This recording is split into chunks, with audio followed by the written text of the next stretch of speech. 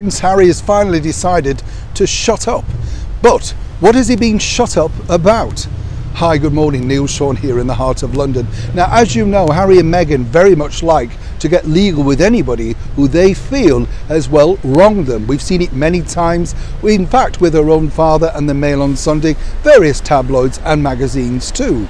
And let's not forget, of course, that Harry and Meghan were very powerful at that moment when they were able to contact the head of the independent television network here in the UK and basically demand that their main presenter on the breakfast show apologise. He didn't, so he was gone. Very powerful. But fast forward, of course, the latest row came really at the naming of their brand new baby daughter, Lily Diana, or Lilibet as it was then known. Now, here's where it gets interesting for me.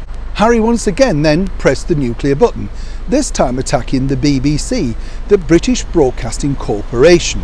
Now, he claimed that the source that reviewed and told this particular story was untrue, and he sort of leaned on the side of he may get legal. Well, what we can tell you first here on the show is that that's now all been smoothed out.